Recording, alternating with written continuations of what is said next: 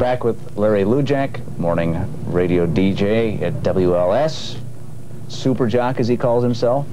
Do you feel a responsibility for what you say or do on the air? Sure. What types of things do you avoid? I avoid, okay, I think drugs are stupid. You don't hear me, you know, doing anything that would in any way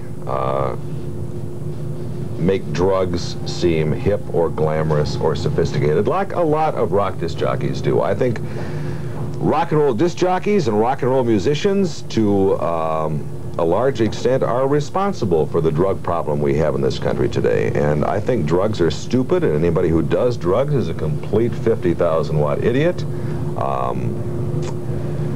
So I don't do that kind of stuff. Do you have any idols in the business? Is there someone you really look up to in the radio business? Not rock radio, but in broadcasting. Whom may that be? He said I think the best individual on radio today, and this will stun and amaze you, is Paul Harvey. A rock and roll disc jockey saying that he admires Paul Harvey. Yeah, why? I think he's the best that has ever been in radio news. Why? Because his newscasts are interesting, he writes well, his delivery is a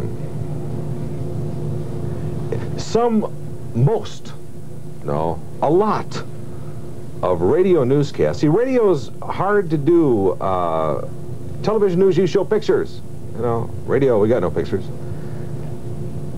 But a lot of radio newsmen, you listen to it and it goes one ear and out the other. You don't really hear it. Paul Harvey is not that way. It's impossible to punch in Paul Harvey and not actually listen to him, because he is so good with the delivery, and he can take a completely nothing story and make it sound like the most interesting thing you've ever heard in your life. He can do the same thing with commercials. I think he's the best there ever was.